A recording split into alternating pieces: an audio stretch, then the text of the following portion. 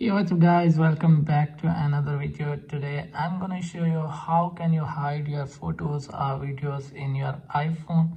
So let's get started without wasting any time. First of all, open your photos and let me show you guys. I have a hidden folder in my iPhone, so you can see it's asking for the touch ID. So as you can see, there are two photos in my hidden album. So let me show you guys how can you hide your photo or video in your iPhone. So first of all, open settings app in your iPhone. So now scroll down and here tap on photos. So again scroll down. Make sure that use touch ID and show hidden or toggle on both options. So now go back and again open photos. So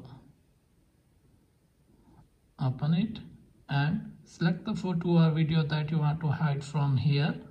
So as you can see, here is the photo that I want to hide. So here tap on hide and confirm. So now go to the hidden album.